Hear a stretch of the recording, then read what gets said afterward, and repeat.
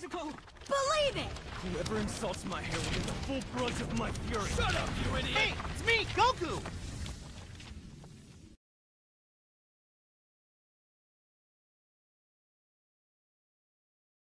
Naruto and Jiraiya, now reverse summoned back to Mount Miyaboku by Lord Fukasaku and Lady Shima, stand faced with the homeland of the Toads. Jiraiya feels reminiscence while Naruto sits in awe. He is on the verge of passing out though, as he would swiftly do after taking a quick look around. But upon him fading into unconsciousness, he would sit back up, which Jiraiya would say, "I guess you weren't so tired after all, kid," with a Rasengan quickly being thrown at his face.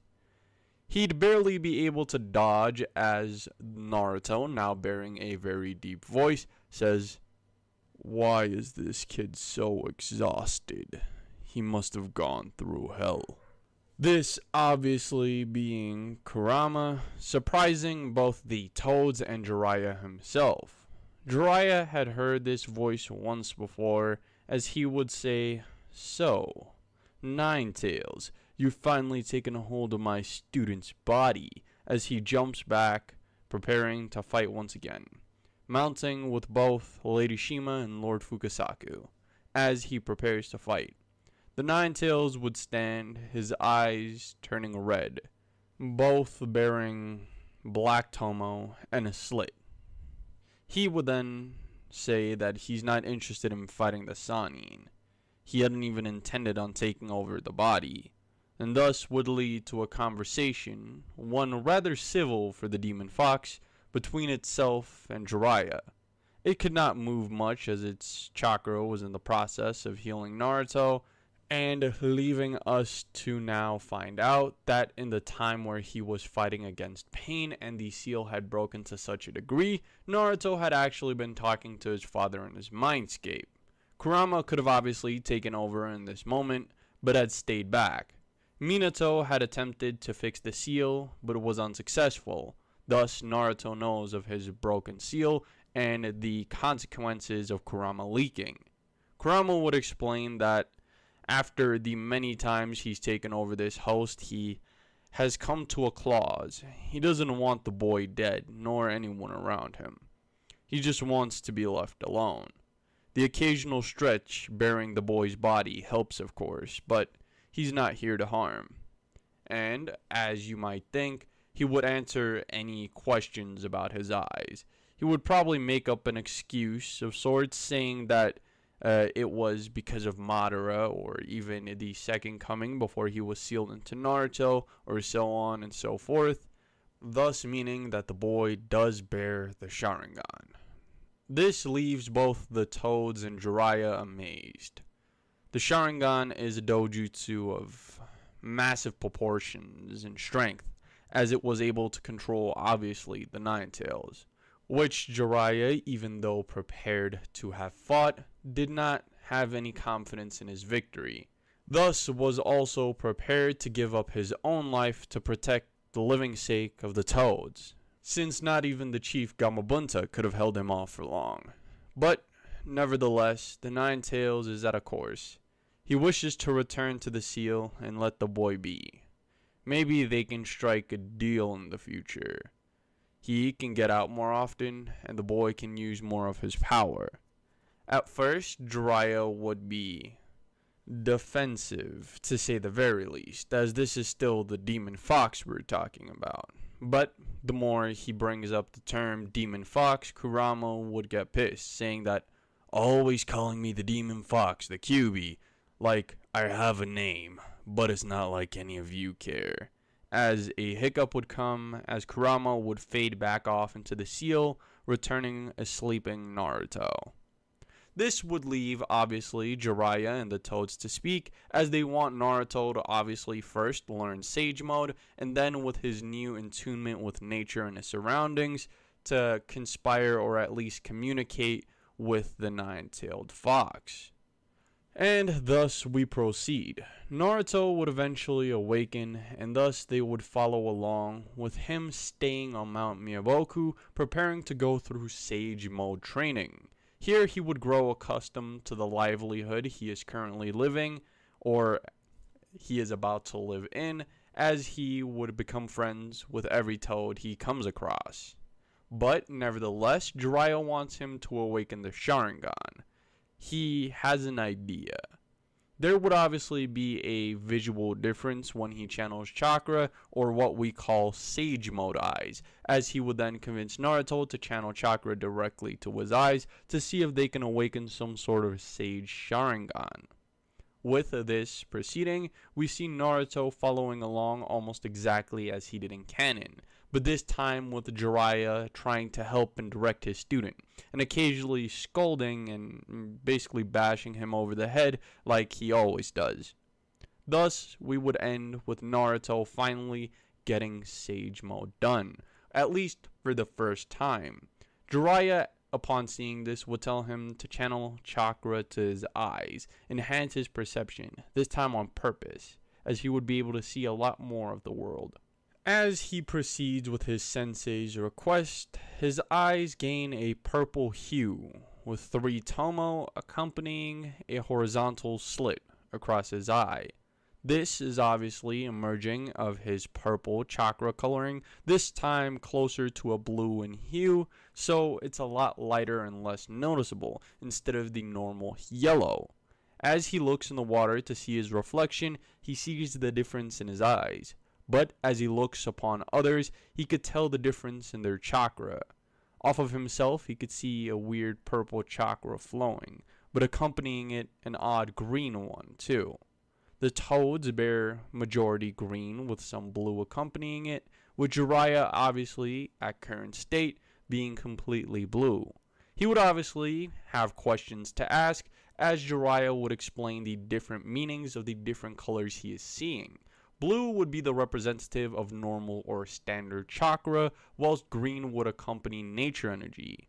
Purple is unique to Naruto, as red is to Tailed Beast. This would obviously now lead to an explanation of Jiraiya giving Naruto a theory on his chakra. Once again, this is something he had already done, but this time with more accuracy and more information presented in his words, as he would now accidentally reveal the conversation he had maybe a month or a few weeks earlier with the Nine Tails. At first, Naruto would feel conflicted, as his emotions say he should be angry towards his teacher for not revealing this information earlier.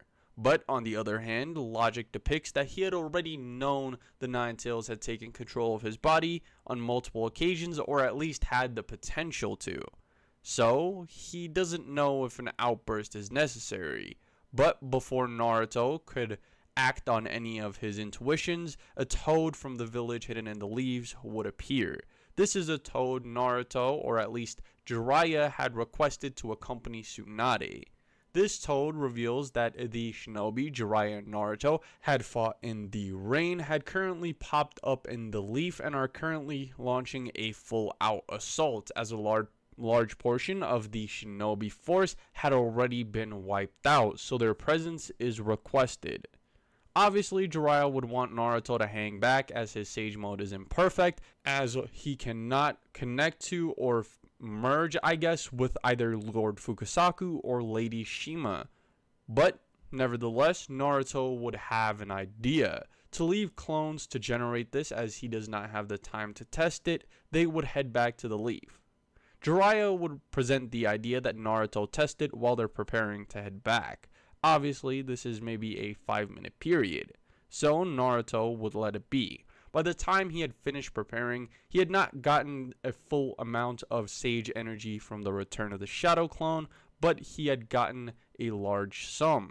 So he would leave behind about 5 clones, at least accompanied by one of the toads. At this point, I would believe them to either be Gamakichi or Gamatatsu, as obviously Lord Fukasaku and Lady Shima would be accompanying Jiraiya this time. As preparation came to close and Naruto's clones were ready, Jiraiya would present Naruto himself with a red cloak representing his heritage. Naruto, obviously this time knowing the connection the cloak bears to his father, would be ever so grateful for his sensei, even forgiving the prior neglect of informing him of the Nine Tails overtaking of his body. But with no grudge held and them being reverse summoned back to the leaf upon Gamabunta, accompanied by Gamaken and Gamahiro, they stand now faced with a destroyed village. At first, this would enrage both Naruto and Jiraiya, but under the guidance of Lord Fukasaku and Lady Shima, they are both calmed down and said to focus on the battle at hand and do not let their rage take a hold of them. They would explain that Naruto only has about 30 minutes of Sage Mode left, so he must proceed carefully. As they see on the horizon a floating person, Nagato himself, accompanied by someone who seemed like an angel at first. Bright white wings and a dark cloak, blue hair to sport. This is Konan, accompanying her friend and leader, as they now stand above the leaf, awaiting Naruto and Jiraiya's arrival. The remaining paths, at least those that had not been taken care of previously, surround the battlefield, looking for opportunities as Naruto and Jiraiya approach. At first, summons are thrown. This obviously causes the summons of the Toad Sages, or Naruto and Jiraiya, meaning Gamabunta, Gamahiro, and Gamaken once again, to take place in bout. Thus, Naruto would go off seeking the summoning path as he knows the prior destruction it had caused in the rain, trying to obviously put a stop to its attacks and ruthless continuous summoning of these beasts. On the other hand, Naruto was faced with his student, or at least previous students, Nagato and Konan. Konan would attempt to keep Nagato back, but Nagato's words cannot be held, as he would ruthlessly start berating his sensei, blaming him not only for Yahiko's death, but his own ascent to madness. This would lead to a pretty long battle between Jiraiya and Nagato, with Naruto eventually once again needing to interfere with Konan after failing to locate the animal path, and thus leading into a bout. Obviously, more pains would pop up to try and help the original, but Naruto would be quick to destroy. And in this case, the pain that had accompanied the King of Hell, as per usual, is destroyed by Konohamaru, meaning that Nagato has no option of bringing them back, as he is in face-to-face combat with Jiraiya. So, after more and more pains are destroyed, and Naruto near effortlessly predicts every single one of Konan's moves and dodges, counters, and so on and so forth, he is still unaware of the Sharingan's presence, believing this comes from the rare Sage Vision he currently possesses. On the other hand, Jiraiya, Lord Fukasaku, and Lady Shima are currently holding up pretty well against Nagato. No paths currently interrupting, and Naruto holding off Konan pretty well. Nagato was eventually driven to a position akin to loss. He would at first be in denial, but when Jiraiya would attempt to speak, Naruto would take precedence instead, as he would go on to talk about everything he did in canon, basically pointing out the wrongs that Nagato had done. He had strived for peace, but he did it through pain. He tried to push his pain onto everybody else, instead of showing them the light, the world with no pain, the world he is trying to create. And, as per usual, Nagato would understand why Jiraiya had taken on Naruto as a student, since Naruto was the child of prophecy, and not he, not the fourth, and no one that came before them. Naruto was the one that would set this world free. And thus, he would cast the Rene Reaper rebirth on large scale, restoring all the lives lost within this period. But, along with this comes a grieving Konan. At first, she would attempt to attack, but some meager words from her sensei would leave her to collapse, tears falling down Naruto's arm. She, of course, knew neither her sensei nor Naruto was to blame, but she still grieved the loss of her last comrade, with Naruto saying that she's always welcome to leave, she could always stay. But after regaining her bearings, or at least regaining her footing, she would be off with Nagato's corpse, to keep them out of Akatsuki's hands. Of course, Kurama inside of Naruto wishes for the opportunity to get even more powerful eyes, but Naruto is not near injured enough for him to take over.